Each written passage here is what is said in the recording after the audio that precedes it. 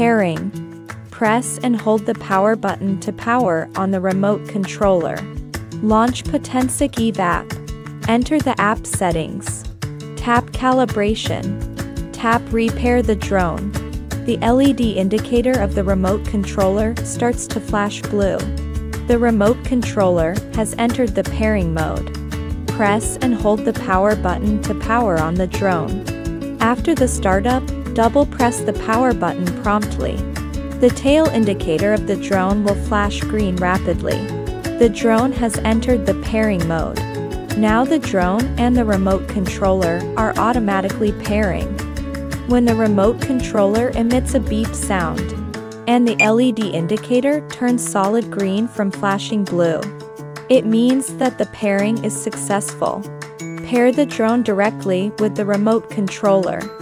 Press and hold the C1 button on the remote controller, and simultaneously press and hold the power button to power on the remote controller.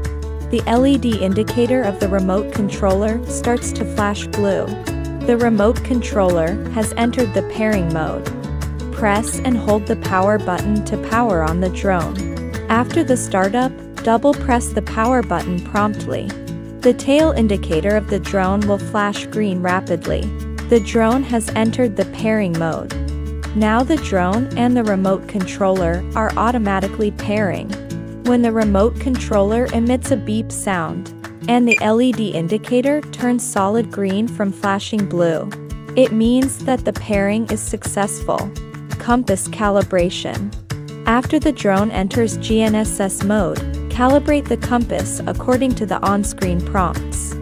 Tap Settings and choose Calibration. After entering the calibration interface, place the drone about 1.5 meters above the ground. When the tail indicator of the drone flashes red and green, follow the on-screen prompts to rotate the drone horizontally. When the tail indicator of the drone flashes blue and green, follow the on-screen prompts to rotate the drone vertically, until the app prompts that the calibration is successful. Remote controller calibration. Press and hold the power button to power on the remote controller. Connect the remote controller to your mobile device correctly. Tap Settings at the upper right corner of the flight interface in the app. Tap Calibration and choose Remote Controller Calibration.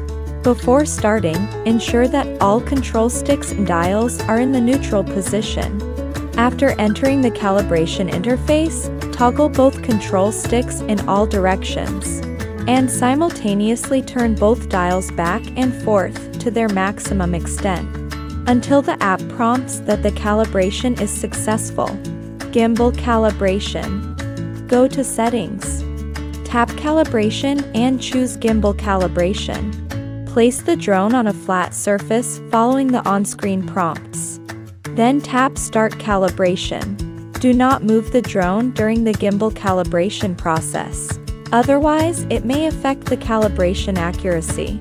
The app will prompt that the calibration is successful. The gimbal will restart automatically. Gimbal Fine-Tuning. Go to Settings. Tap Calibration and choose Gimbal Fine-Tuning. After entering the interface, there will be grid lines and fine-tuning buttons. You can adjust the gimbal's pitch and yaw angles as needed. Tap Default Value to initialize the fine-tuning data.